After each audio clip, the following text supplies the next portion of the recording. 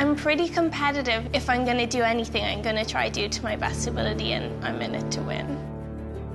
I'm pretty determined and I'm really competitive, so that will prove me good. Prove me what? Okay, so far, so competitive.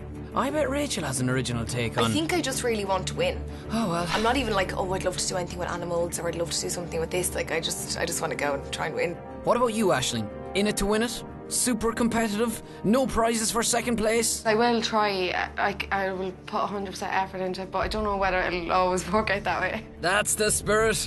As the mentors await the new arrivals, it's clear that it's far from the country life that this bunch were reared. I went on the Shan. That's country, isn't it? I do know about the country lifestyle because I am a girl guide. Like, I wouldn't know how to put up a tent or start a fire, but I know how to tie a neckerchief.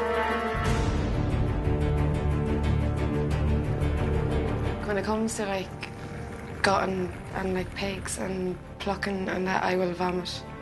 And the stomachs are doing somersaults right now as the recruits are given the old stare down as they go face to face with the mentors for the very first time. Good morning, recruits. Good morning. Welcome to ICA Bootcamp. Thank you. Now, you've come to Ongrianone, like generations of Irish women before you, to be schooled in skills that are as timeless as they are essential. Tasks will be difficult, but in the spirit of the ICA, we expect you to persevere and work diligently and complete your tasks. At the end of this bootcamp, we will choose the one whom we think most embodies the spirit of the ICA, and she will go forward to the final to compete for Recruit of the Year.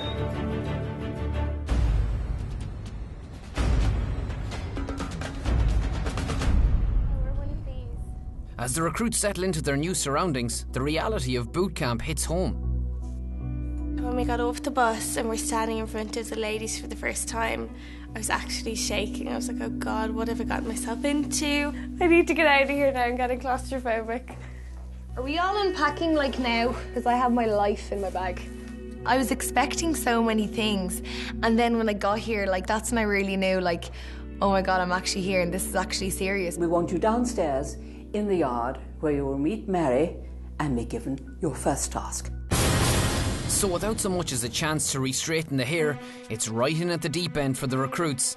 And judging by that scary smile on Mary's face, this lot are about to get the fright of their lives.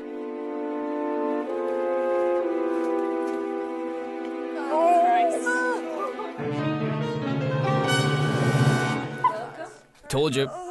I walked around the corner and saw 4 pheasants hanging by their throats, dead. Oh my God, that's disgusting. Those dead, disgusting birds are going to be the mentors' dinner tonight. And here's Mary to explain how that's going to happen.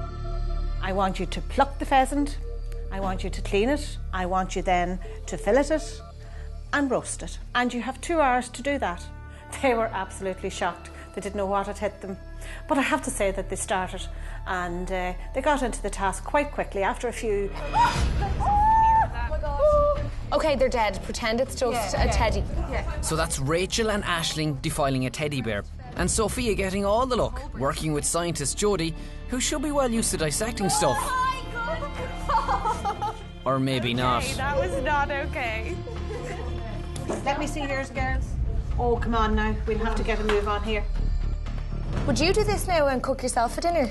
Yes, of course. Oh my God. Effort. You're better off going to Marks and Spencer's to like a €12 meal. I don't know how I did it. Sawing away at his neck. I feel like a monster. God.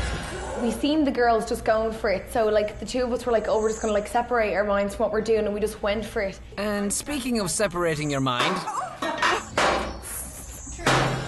Keep that as a souvenir now. The keyring? Yeah. When we had to go into the kitchen and like cut the head off and take the legs off and gut it out, that was disgusting. Jesus. I put my hand in, right, so I got this weird sensation on my hand, but when I pulled it out, like the smell of it, I can't believe I gagged like that. My whole stomach just turned to it, like literally out of nowhere.